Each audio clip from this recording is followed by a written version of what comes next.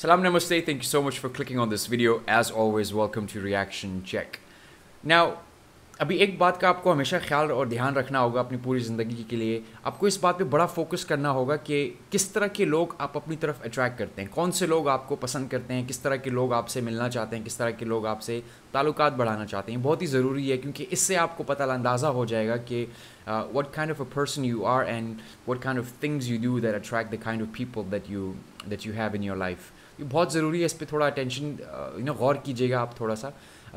What I'm trying to say here is that through these videos, through this reaction channel, through this Reaction Check YouTube channel, I think I've gathered a community of people who are very intellectual, who are very smart people.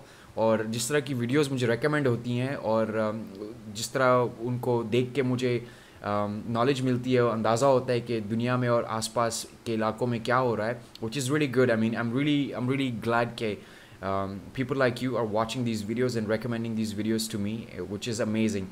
I've done a few videos, like I did a few videos on transgenders.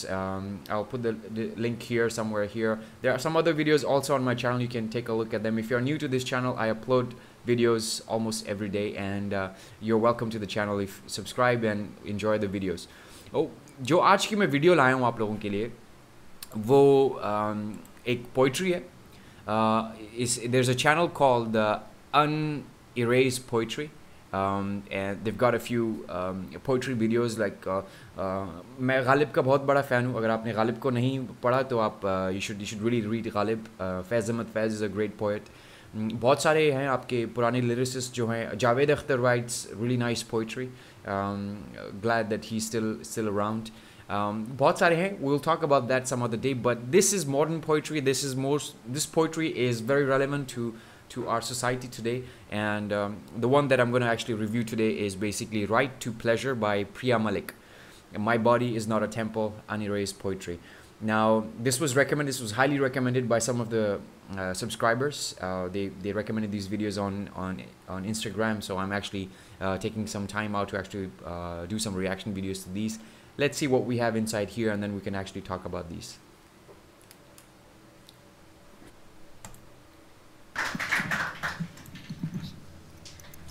Right to Pleasure, Priya Malik. Dear men, here are a few definitions that might help. Choice. It is a noun, pronounced as ch, ois, and is defined as the act of choosing between two or more possibilities, one being a yes and the other being a no. When you ask us, or rather if you ask us, before you fuck us, which brings me to the next definition, consent. It is a noun and a verb, pronounced as consent, and is described as the act of giving permission for something to happen, and that something is supposed to be a source of pleasure both for you and for her, which brings me to you, dear women. Here are a few definitions that might help. Pleasure. It is a noun, a verb, an adjective, and pronounced as pleasure, and is defined as a feeling of satisfaction and enjoyment. And if exploring your body gives you that satisfaction, then you have the right to that enjoyment, which brings me to the next definition, right. It is a noun, a verb, an adjective, an adverb, and even an exclamation, pronounced as right, and is defined as the moral or legal entitlement to have or do something. Having could mean having an orgasm, masturbating your way into it, without being told that it is not your body to explore. Not your body to explore? Then ask yourself if it belongs to that young boy who brushed his hand on your backside of the school bus, or to that old man who groped you in broad daylight, or maybe to that uncle who rubbed his hand on your breasts in the safety of your own home but not yours. Your body is not a temple, neither sacred nor holy. It is a graveyard of societal conventions, tombstones inscribed with centuries of shame of being told that being sexual is a bad thing. Ha ha. Dear men, did you know that in female genital mutilation, the clitoris, the vulva, and the labia are removed, leaving a small hole only for urine and menstruation? And before you ask me if the ovaries are removed too, no, they are kept intact.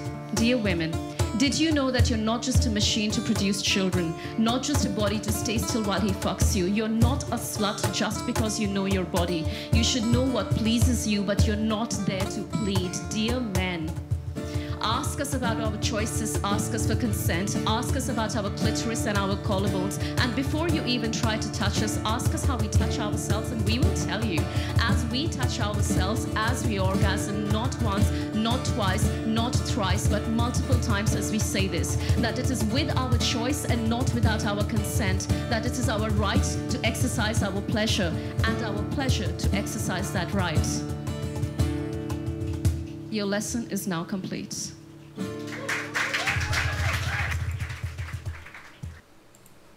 Okay, that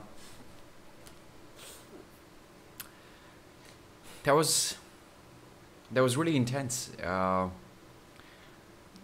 She spoke about women. She spoke about how women are treated in our society. We still need to learn a lot. I mean, it takes time for us to accept certain things, because we're not there yet when it comes to from a societal point of view.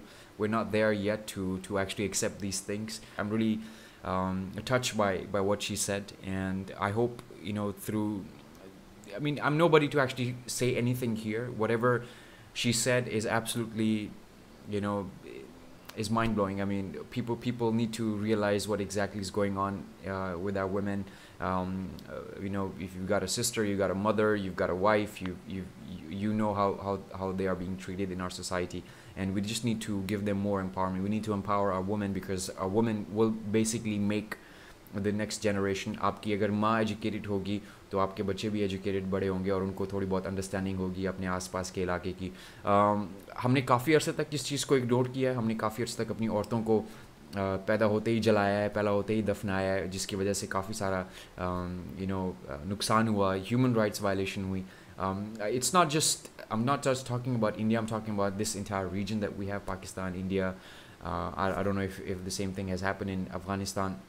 I cannot speak for them, but the thing is that everybody is equal, everybody is made equal. I did a video on transgenders.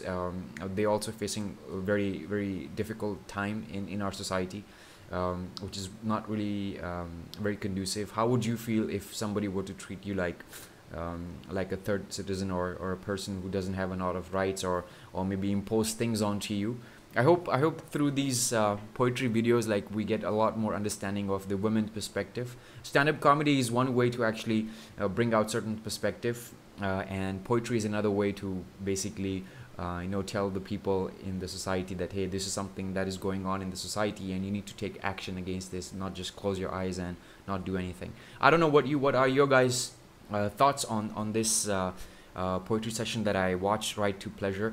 I would love to hear your opinions, your comments. Just put them in the comment section below. I'll be more than happy to actually reply to them, and so that we can have a conversation and see what we have you know, in the future. Like always, thank you so much for watching this video, subscribing to the channel, and until next time, until next video, goodbye, tata, namaste, and adios.